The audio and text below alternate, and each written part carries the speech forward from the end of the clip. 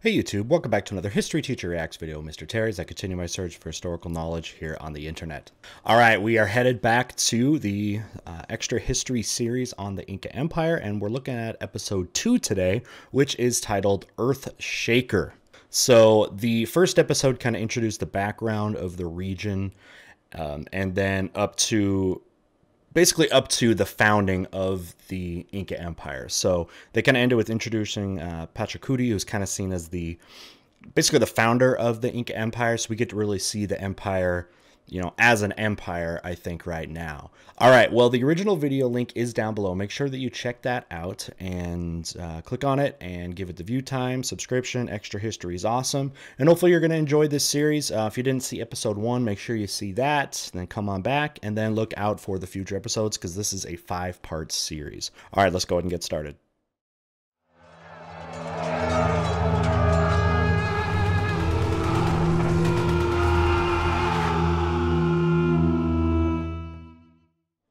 (1438). The emperor, called Sapa Inca, son of the sun god Inti, has returned to the capital. But he is afraid. Waiting for him is his son, Inca Yupanqui. Oh no. 20 years before, an army had marched on Cusco, and in response, the emperor fled to a mountain fortress with his chosen heir. But the emperor also left Yupanqui, his third son, to hopelessly defend the city. Yet the sun god saw Yupanqui's bravery and intervened. It was said that even the stones themselves rose up to fight on the prince's behalf. Seems but with legit. the enemy routed, the emperor did not return, afraid of his son's new power. So for 20 years, Yupanqui... You'd only do that if you're afraid of your son, like actually afraid of your son. Like, what are you afraid he's going to do when you get back? Like, just not accept you back? That's probably, that seems like the only reason you would do that. He rebuilt Cusco in the emperor's absence as his father sent assassins to kill his usurping child. Okay, But now, there you the go. emperor has returned, and in doing so, he formally hands over his position to his son and grants him a new name, Pachacuti, the Earth Shaker. Yes! What a great name! The Earth Shaker. That's awesome. Love it.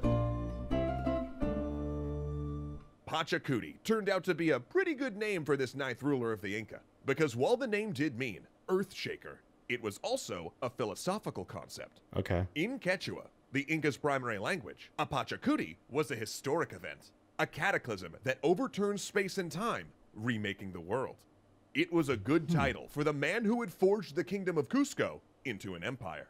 Okay. Now, Cusco was likely expansionist before Pachacuti, and they'd probably been laying the groundwork for empire building in the previous 2 centuries of the kingdom's ascendancy. Their agricultural terraces were productive enough to support large populations, and they had a system for freeze-drying potatoes and llama meat to make long-lasting military rations. In fact, the word jerky comes from the Quechua term for dried meat. Okay, how did they do that? How did they do that? Freeze-dried it? That's pretty awesome. By the way, this is where potatoes originated, and are one of the most important crops to ever develop in the Western Hemisphere. It's become staple food products all around the world later when you get, post-Columbian exchange. On top of all that, their system of roads and agricultural storehouses increased the range of their reach, and their labor system allowed them to call up large numbers of troops. Yeah, they did that. Their government structure was deep into all the villages across their communities, and the government controls about everything. So being able to conscript would have been deeply in their culture because everybody has assigned jobs in the Inca culture, and there's a whole ladder of like accountability and like supervision that happens where everybody's kind of has somebody that they are kind of that's in charge of them, and there's a big ladder going all the way back to the Inca Emperor and then going down all the way into every household of the Inca civilization. See, the Incan economy didn't use money or commerce of any kind. Yep. Instead, and no writing, remember. The state took its tax in labor. Yeah. During the agricultural off-season, peasants in Inca lands would be drafted for infrastructure construction, building roads, temples, or agricultural terraces, or perhaps doing metalwork on gold or weapons if it was a local specialty. And in return, they would be issued anything they needed from government storehouses. But labor service could also... Now, Okay, they say open there. The main there were main roads in the Inca Empire that actually regular people were not allowed to use. They were for official business only. So maybe some of the minor ones they had an extensive road system, but yeah, some of the bigger ones and some of them were not allowed by regular citizens. Be issued anything they needed from They're saying government open for the storehouses. storage house though. But Yeah. labor service could also mean marshaling for war. When the Sapa Inca called up his army, the local chief or Inca representative would organize a labor draft. Then the people, few of them professional warriors, would show up armed in the traditional ethnic clothing and carrying whatever weapons they favored. Some of these far-ranging societies were slingers, others spearmen, some Amazonian archers with poison-tipped arrows, and others shock troops from the fiercest societies the Inca had conquered. Others still, the least military talented, essentially served as cannon fodder. And when Pachacuti took the throne of Just Cusco, like throw them out there, like, hey, just run out there. we got your back. the first thing he did was put out the call to muster for war. Because not only did he need to solidify his power, but he also dreamed of conquering all of the Andes.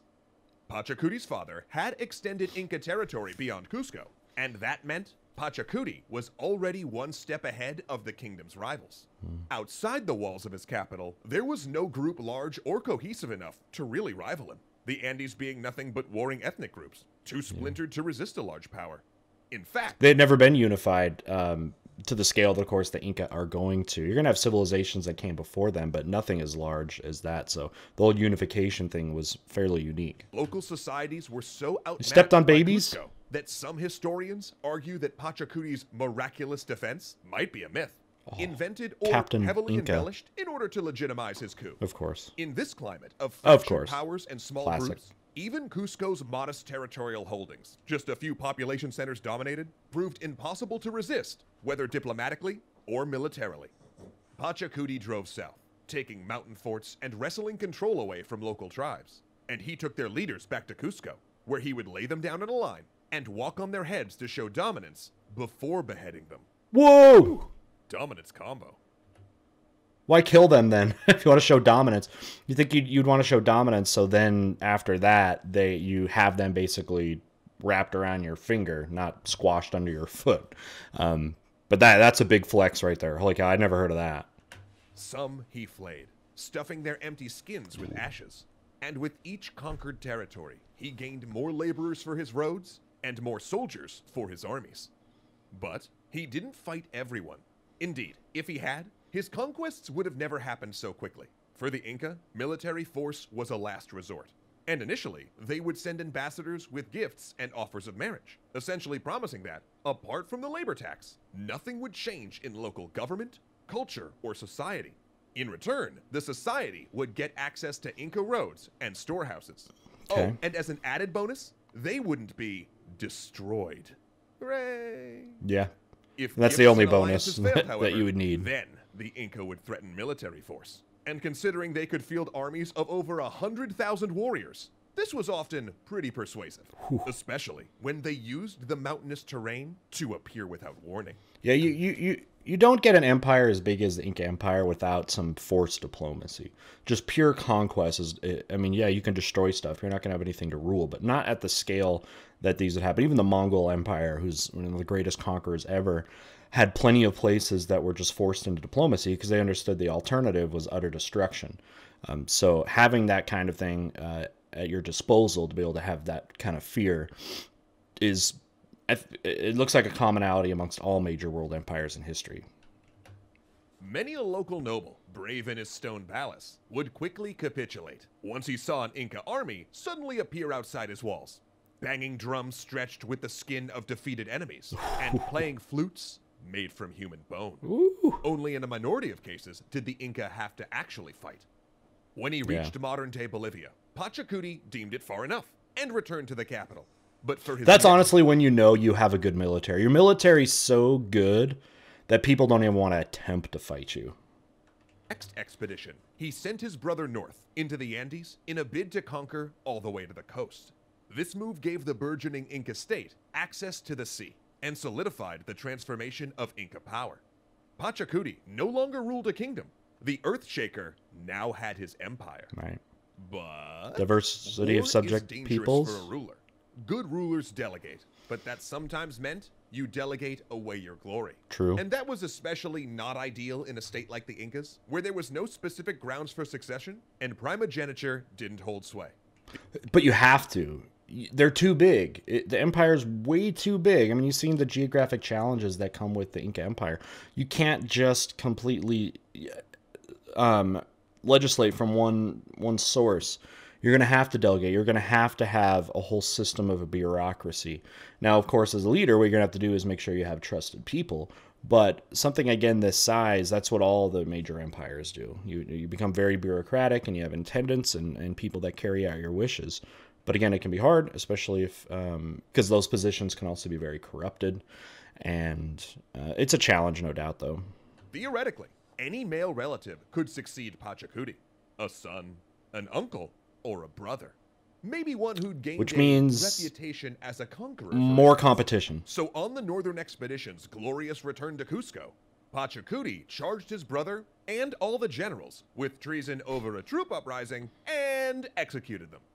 There, that fixed it.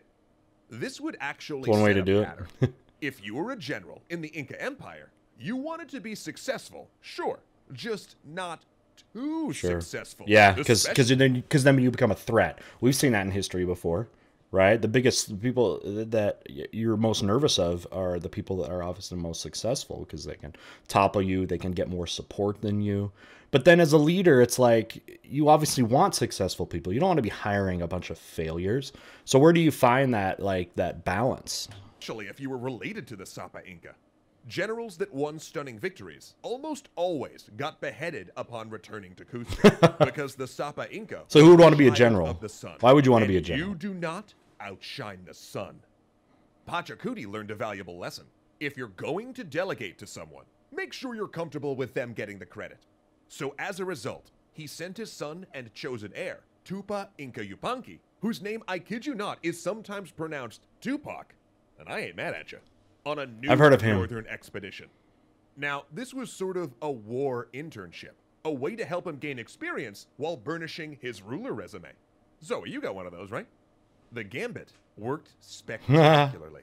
Pachacuti could rule the center, while his son fought the brutal military campaigns on the coast in modern Ecuador and head the first forays east into the Amazon. These grinding campaigns sharpened Tupa Inca into a fierce, ruthless warrior, one willing to dam a settlement's water supply to force surrender. One way to do it. Also learned how to I mean, that's a common war tactic throughout history is you cut them off from their supplies, come off of their trade routes, from their farms, because usually the farms are outside the city centers, and you pretty much just starve them out. maximize his military force, rotating his Andean troops back into the mountains periodically so they could recover from the unfamiliar coastal and jungle environments. Still, the Inca had difficulty pushing into the hostile jungles of the Amazon, an effort Tupa Inca eventually had to abandon in order to crush a rebellion. With his son in the field, Pachacuti could manage the empire's building program, personally sculpting a model of his new capital from clay. But why is he not? He continued improving. Why is he not nervous of Tupac? He was nervous of all the other family members, just because he was gone away. Was he planning on killing him when he gets back, just like he did with the other generals? All right, building up Minecraft style here. Build up your capital. Augmenting it to carry water to the city through underground channels. Cool. He raised forts in the hills and built lavish royal residences, supposedly including Machu Picchu, though granted that is heavily disputed. Yeah, but they don't know a lot about the history of Machu Picchu. But anyway, look at the engineering of the Inca foundations and stuff that we do have that survive. It is amazing the perfect stone cutting. When you see the seams of their stones, they're just perfectly seamless. It's remarkable. And unlike places that we see, elsewhere in the world, and again, you're dealing with a group of people that have metallurgy, metal tools and stuff. So it's blown people's minds when you get in the alien conspiracists and stuff. Is the type of technical accuracy and technical perfection of how they were able to stack bricks with just seamless seams is amazing. Check it out. He did erect palaces, hospitals, and temples while laying roads to his new conquests. But Pachacuti's greatest work was to rebuild the Golden Courtyard, a temple dedicated to the sun god Inti. Inti. In Inca religion, gold was considered the sweat of the sun, and silver the tears of the moon. That's So cool. he covered the walls That's cool. of the courtyard sun chamber with gold and the Ooh. walls of the moon chamber with silver. Emeralds and turquoise dotted the sheets of precious metal. And on the solstice, he I bet the Spanish would like this if they could find it. would enter the sun chamber and catch the dawn rays in a concave mirror, using it to light a fire.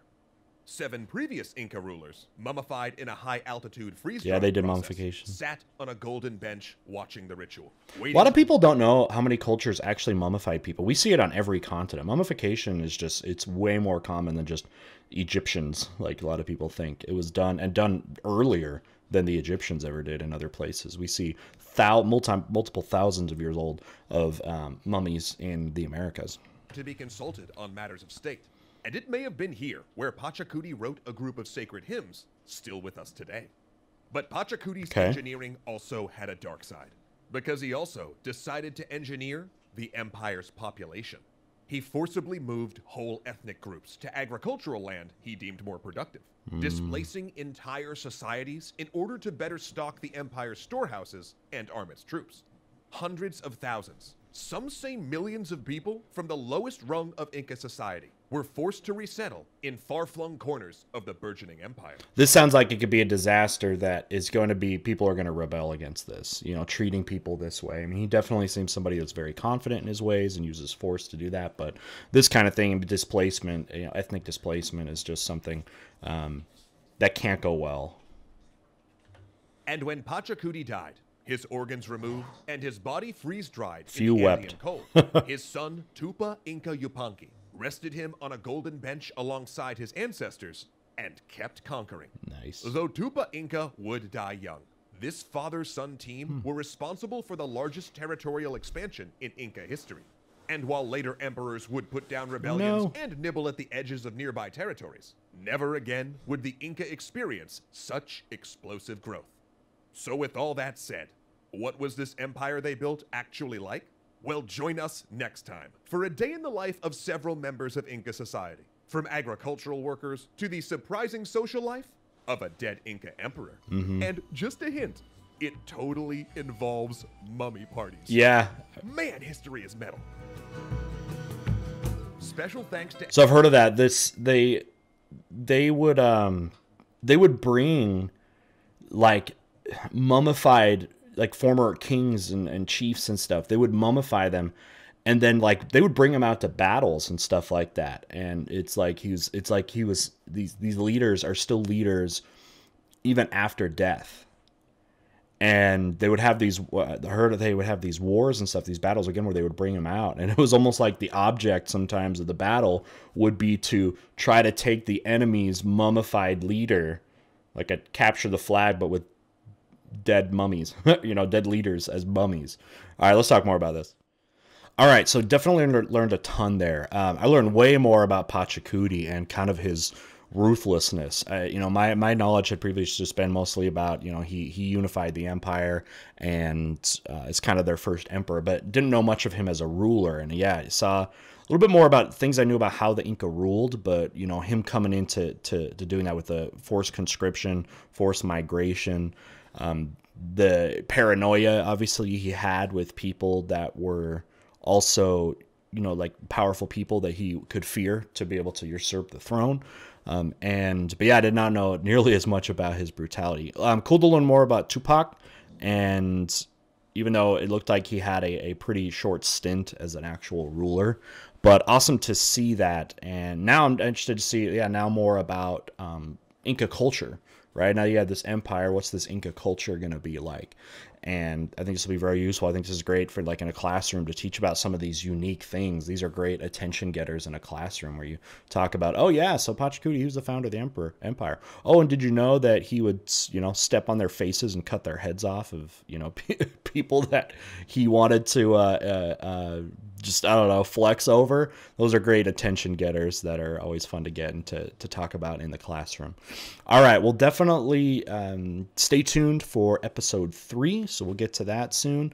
and hope to see you come back more. Hopefully you're enjoying this and you're going to stick around for us. Original video link is down below, as well as some other links to some other things. Discord server, my gaming channel on Twitch, gaming channel on YouTube if you're into that. We got merch over on Teespring. There's a link down below if you'd like to get some fun history merch. And you can join our Patreon. This video series was chosen by our patrons. Is that something you'd like to do? There's a link to join our Patreon down below as well. All right, we'll see you next time. Bye.